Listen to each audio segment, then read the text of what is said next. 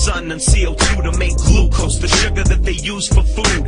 They also put oxygen into the air so we can share, because oxygen is everywhere. Welcome back. In the last video we talked about some of the sampling techniques we can use to find distribution abundance of species. What we'll do in this video is we'll cover the next dot point, which is all about energy and what we need energy for. I'll read the actual dot point. It says identify uses of energy by living organisms. And before I start, I'll quickly go over that verb identify. Identify just means we have to name. So name some of the uses of energy by living organisms. And I'll also go over that word organisms. So generally, first if you think about, what do we use energy in everyday life? So we use energy to watch our favorite television shows. We need energy to make food. So it's the extra stove and the energy. We need energy to light our houses. We need energy to cool food. So for example, if we have no energy, we would not be able to have ice cream.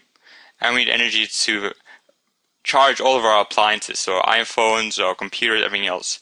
So our energy that gets used, so the way we use it, is these ways. And this would be the electrical energy we get from our electrical plugs.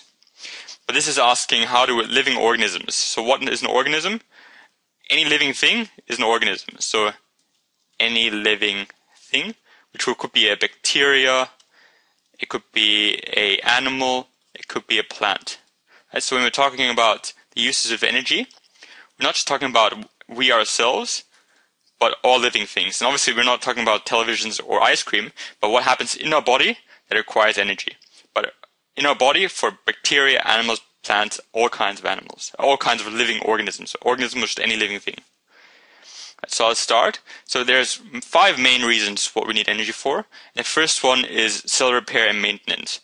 Now you'll learn soon that all of our body, and basically any living thing, is made of cells. So all living organisms have cells that make up their function.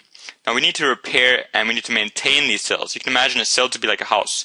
Now you have lots of appliances on every day that all require energy, and stuff will break down, so we need to have energy to repair that as well. So cell repair and maintenance require lots of energy. That's one of the reasons why we need energy. Another reason is cell growth and division.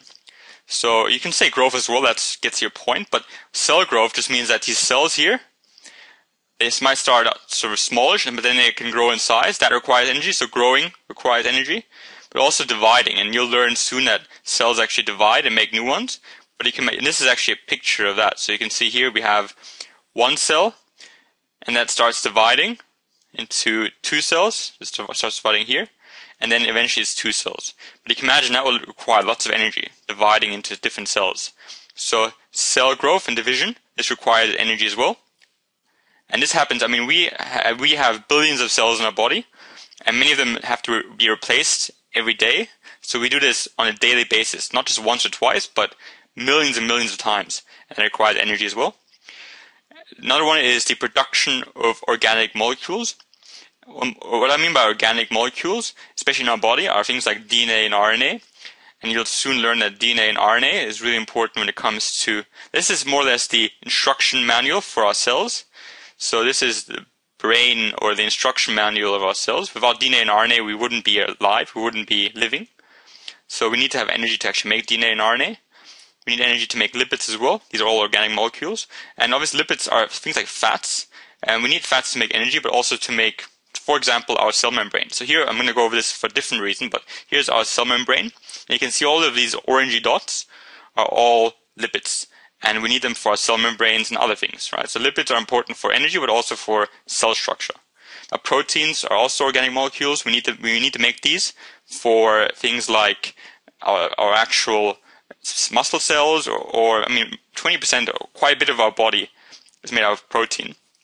So without proteins, we would not be alive. And glycogen, this is the storage form of energy, so of glucose. So if we have too much glucose, we store it as glycogen. And we need to have storage, obviously, in case we run out. But all of these require some energy to make, so we use some energy to make all of these.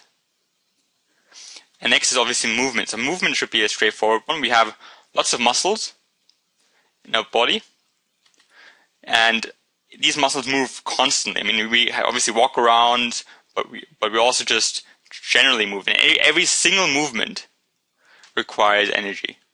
So to be able to move requires energy. And last, so this is the 4th one, was movement. And last but not least, there's a couple more, but these are the main important ones, is transport. So there's something called active transport, which means we use energy to make that happen. There's also passive. Not every single part of a transport system requires energy, but parts of it do.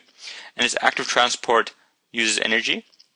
And sometimes we have to get certain substances into cells or out of cells that would usually not go in and out, but we use energy to make that happen. So for example, if this is here, it's outside the cell here, and this is inside the cell, this is our cell membrane, in between outside and inside. And if we want to get something from here to there, but it wouldn't go by itself, we'll need to use energy to pump it across. And that requires energy. And that's active transport. So these were 5 of the main. So it says, the dot point says, identify uses of energy by living organisms. And these were 5 important ones. So identify just means you need to name them, but it's good to understand them as well. But the first one was cell repair and maintenance. We need to keep our cells going. And our body is made up of millions of cells, and all living organisms, so living organisms or anything that was living, all living organisms are made up of cells. And you learn about that soon as well. But we need to keep them going, and that requires energy. Cell growth and division. We need to make new cells on a daily basis, millions of them, and that requires energy as well. We need to produce organic molecules such as DNA, RNA, lipids, proteins, and glycogen, and all of that uses energy.